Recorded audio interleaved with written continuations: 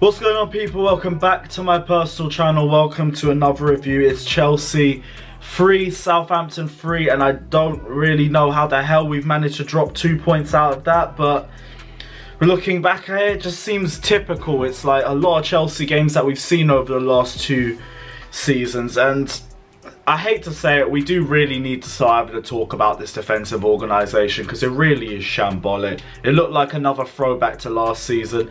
I'm not going to sit here and say Lampard out or anything, but I'm also going to say Lampard is not innocent and Lampard cannot be ignored and not be questioned at certain points. I think this defensive organisation has been a huge problem. We were meant to bring in Anthony Barry to improve it. Right now, I haven't seen any improvement. The most I'll give Frank Lampard is that, yeah, Mendy didn't play, and you know exactly how annoying it is having Kepa in goal for 90 minutes if you lot literally saw today. And also, we didn't have Thiago Silva, so he lacked a little bit of leadership in the back line. But Azpilicueta was there too. And it's not like he's a bad leader. You can have that argument a couple seasons ago under Maurizio Sarri, but you can't have that argument now. Every game is becoming the same key factor, that there are individual mistakes that we keep making. And it becomes to a point where it's not just the players. It has to be the manager that takes some of the blame as well. Kurt Zouma for that second goal. What the hell was that, man? And this is a guy that people say I've been protecting. I'm not protecting when it comes to this. He made a stupid mistake for that second goal. Kepa as well. But I've said so many times about Kepa and how useless he is that I'm not even going to go too much into it again. Kurt Zouma, if he just took that ball outside, none of these issues happen. But his first touch, he tries to bring the ball inside and he scuffs the shot. And then from then on, it's just all comical from there. Kepa, the hologram, goes through the ball yet again. Somehow they still don't score from that. He tries to come back but licks himself off the post and Che Adams smashes it in. We haven't even delved too much into the actual game. I've just sat here talking about how poor the game management's been from us yet again. And here's the thing, last season I fully accept that we're growing, we're transitioning, and even to an extent now we're growing and we're transitioning. But we've spent 200 million plus now, so the same excuse doesn't count anymore. Last season we had a transfer ban, we had no Eden Hazard, Kante was out injured most of the season. It makes sense that we're going to have a little bit of those dull periods that we need to just try and manage. This season, we look a lot better going forward. Going forward, I've got no issues with half of the players that was on the pitch, except maybe Mason Mount. He looked a little bit out of it yet again. But other than that, going forward, we were excellent. Defensive work just lets us down yet again.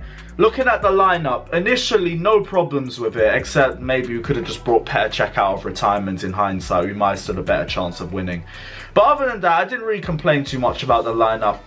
Yeah, people are going to say Mason Mount was starting. I think at the very worst, we could have just brought him out. We could have brought him off a bit earlier. But other than that, okay, I can't even sugarcoat it too much. He had a bad performance as well as Pulisic. But I give more credit to Southampton based on that, which is something I haven't done in this video as well. Southampton were a very good team throughout the 90 minutes. That whole second half, they were completely over us. And to be fair, they deserve to leave with a point. But same way, we're not playing the game of who deserves what. We're playing the game of what was happening in the match. We were 2-1, we were 3-2 up with 3 minutes left. We were 2-0 up and we bottled the 2-0 lead as well because of individual mistakes. And that's what's so jarring about all of this. And there was so much good work in that first half. Timo Werner finally broke his Premier League duck, and the first 2 goals were excellent. And I want to put some respect on his name as well, because I haven't said too much about him so far. And there's been so many rival fans trying to pull nibbles at it, saying Timo Werner's been poor over the last few games. Calvert-Lewin's better than Werner. Lacazette's better than Werner. No, Timo Werner showed you exactly what he can do when you play him up front. The reason why Timo Werner has been poor for us over the last few games is because he's been playing left wing, taking the bleep test because Pulisic and Ziyech have been out injured. That's not his natural position. He can play at the left hand side, but he roams in there from centre forward. It doesn't make sense him coming in straight off the left hand side. If anything, I've been saying he should be playing more on the right hand side because you keep him more on his stronger right foot instead of having to play a predictable cut inside, which every defender can read. But his first goal, excellent. Brilliant nutmeg and turn on Bednarek. Had the composure to keep the ball with 2 or 3 players in front of him as well until he found a hole to dink it in. That was an amazing first finish from him.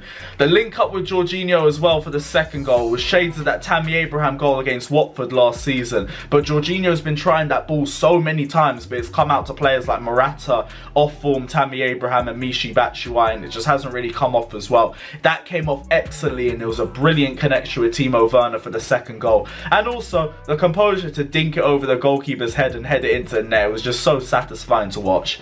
But that's where most of the satisfaction ended, because as soon as it went into half time and it turned into the second half, Southampton were on our arse from minute 1. And what happened? We couldn't cope and we bottled it. The first goal from Southampton, actually in the first half, my bad. Kai Havertz gets caught in possession unluckily. Could Christensen have closed down the gap a bit quicker? I think that's more just of a case of pace. I don't want to blame him too much for it, but I do think that that space was a bit too open. And Danny Ings just took it round Kepa for 2-1 just before half time. Not gonna blame the goalkeeper too much on that one. Danny Ings just took that one well, if we're being real about it. Second half though, like we said, Southampton were all over our arse.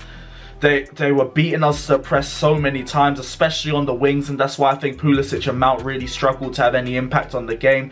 Anytime the ball's being played out to that far-hand side, there was 2 or 3 players on them, and they just had no options to release the ball onto, which meant they just kept losing it. Second goal turns around, like we said, it was just comical defending from Kurt Zouma and Kepa. Kurt Zouma has an easy pass to make, can easily just take the ball round the other way, away from the goalkeeper, away from danger. But he tries a little back pass to Kepa with a poor connection on it. And Kepa, the hologram, ball goes right through him.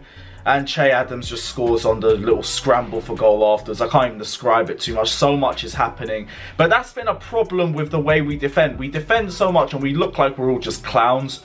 Every single damn time it's just players in the wrong positions, players chasing balls or chasing shadows, and we never really look like we're in control. The only game I can say that we look like we've been in control defensively was the Liverpool game before the Christensen red card and the Crystal Palace match where Roy Hodgson basically forgot how to attack, which doesn't even make sense for anything. It don't count for anything. The good thing for us, as soon as we turned it to 2-2, the reaction was excellent. Christian Pulisic, with his only real involvement in the game, sets it up for Timo Werner to set up Kai Havertz for his first Premier League goal for Chelsea. And things look a little bit more composed at that point. It's an excellent response from Chelsea.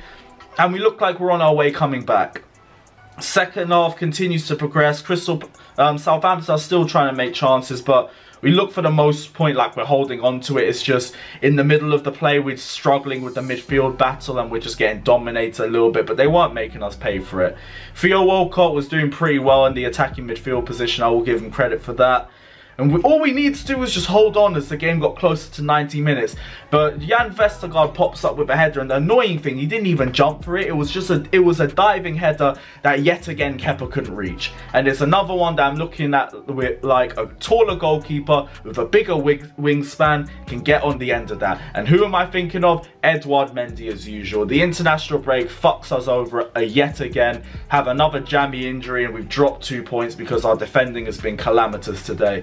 Let's roll through the player ratings before I wrap this video up because I need to spark one. We'll start off in goal. Kepa, 2. I mean, he didn't play as badly as he did against Liverpool, even though I think that's very debatable. I'll be real, this Kepa experiment is dead. If I see him in a Chelsea shirt again, it will be too soon.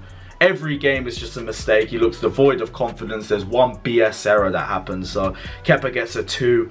Aspi, I don't think he was too bad today. Let me know in the comment section if I'm chatting was or not, but I don't think he was too bad today. 5, I guess. I don't think I'm not giving any of the defenders a good rating. Christensen, 4.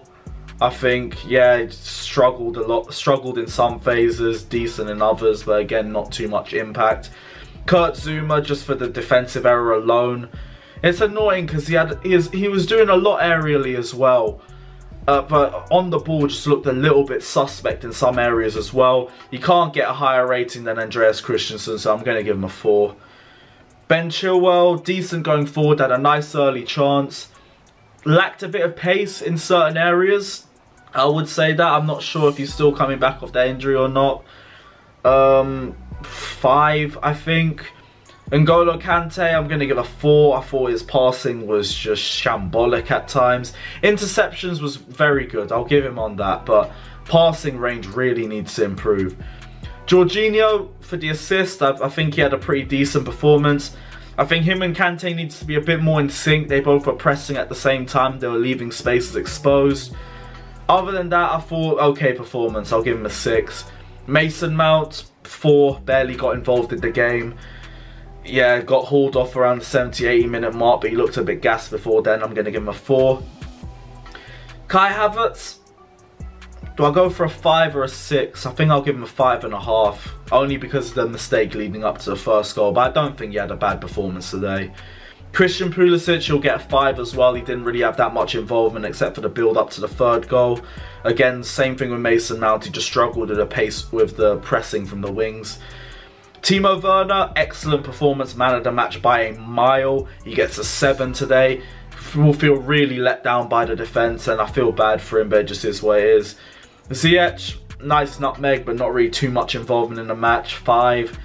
Tammy Abraham, I don't really know if he gets a rating. Barely any involvement. Reece James, same thing, barely any involvement. I'm not giving them ratings. But yeah, this is the end of the Chelsea-Southampton player ratings. We have absolutely bottled that one. Let me know your thoughts down in the comment section below. Like, subscribe, do whatever.